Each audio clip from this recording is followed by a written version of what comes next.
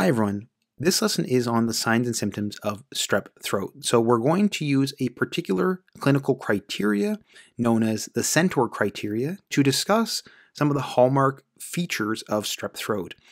So let's discuss what strep throat is before we talk about those signs and symptoms. So strep throat is also known as Streptococcal Pharyngitis, itis referring to inflammation. Pharynge prefix refers to the pharynx or the throat, so it's the inflammation of the throat.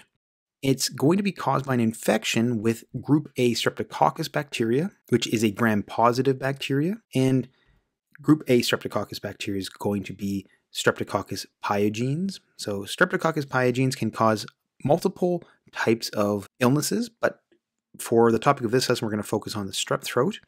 And even when a patient does have strep throat, after they've had a resolution of the strep throat, they can have post-strep complications or post-streptococcal pharyngitis complications. And these include rheumatic fever and also post-streptococcal glomerulonephritis. So that's going to affect the kidneys. So this is the reason why we want to be able to detect strep throat and treat it promptly. Now the problem is that strep throat can look like other types of upper respiratory tract infections. So it can appear like viral infections, for instance. So oftentimes patients may think their child has strep throat, but they actually have a viral infection. This lesson is going to help us distinguish whether or not a patient is more likely to have strep throat or not. So strep throat is going to be most common in children.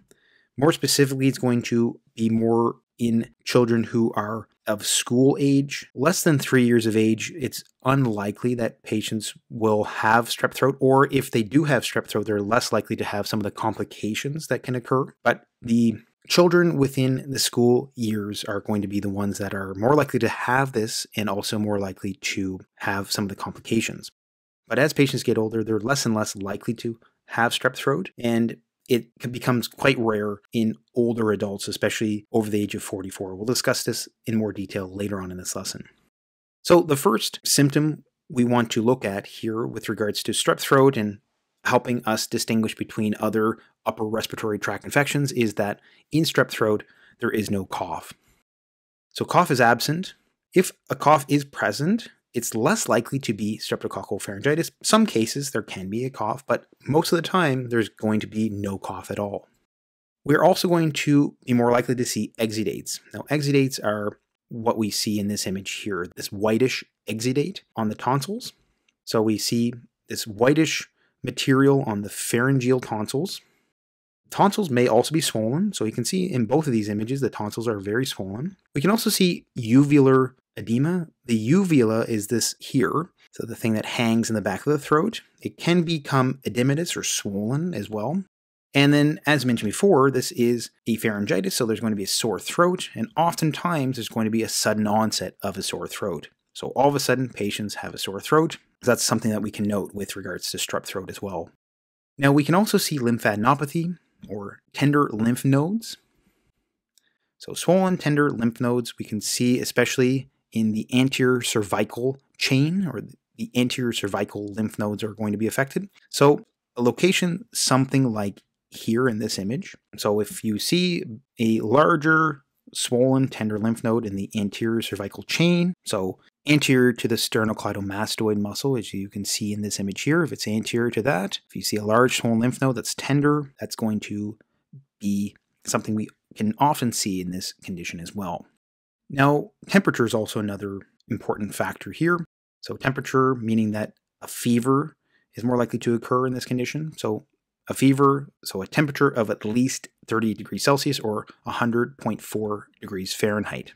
And then if there is no fever, it's less likely to be streptococcal pharyngitis.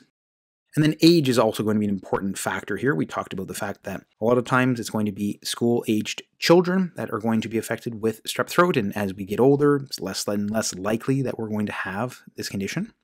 So younger patients, again, more likely to be affected. Most common between the ages of 3 to 14. As mentioned before, it's rare under the age of 3. And as patients get older, less and less likely to be affected. And again, after the age of 44, very unlikely to be strep throat, although it still could be in some cases. So that brings us to the CENTOR criteria. So this can be used essentially as a mnemonic device to assess whether or not a patient is more likely to have streptococcal pharyngitis. I say more likely because as we increase in the number or the score of this criteria, it is more and more likely that a patient has strep throat, but it's still not 100%. And again, there's a lot of overlap in the symptomatology of streptococcal pharyngitis and other upper respiratory tract infections. So again, this is just going to be used to help us essentially increase our suspicion that it is streptococcal pharyngitis. And once we have a high enough score in this criteria, then we can do a rapid antigen test. So here is the criteria, and here is how we score it. If there is no cough is absent, that is a +1. So that gives you 1 point. Then if there is an exudate or swelling on the tonsils, so either we see that whitish material or we see that the pharyngeal tonsils are swollen, that gives us another point as well.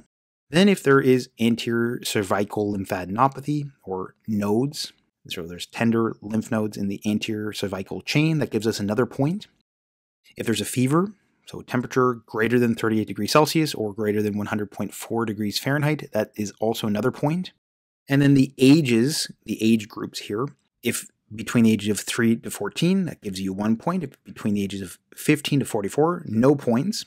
But if above the age of 44, that's a negative point. So we can actually remove a point. So essentially, we can see that there is a mnemonic here, the C for cough, the E for exudate, N for nodes, T for temperature, and OR, you can think of OR for the ages. So if we have at least 3 points or more, that will automatically often trigger a clinician to do a rapid antigen test. And then the rapid antigen test will have quite a high specificity. So if you see a positive rapid antigen test, that is going to be enough to make the diagnosis of strep throat. So again, it's all about how many points we have. And with increasing points, it's more and more likely that we should do at least a rapid antigen test to see if a patient does have strep throat. And if the points are below 3, or especially if they're very, very low, then we often will say, no, this is not strep throat. This is not streptococcal pharyngitis. So please check out my full lesson on streptococcal pharyngitis. And if you haven't already, please like and subscribe for more lessons like this one. And as always, thanks so much for watching, and hope to see you next time.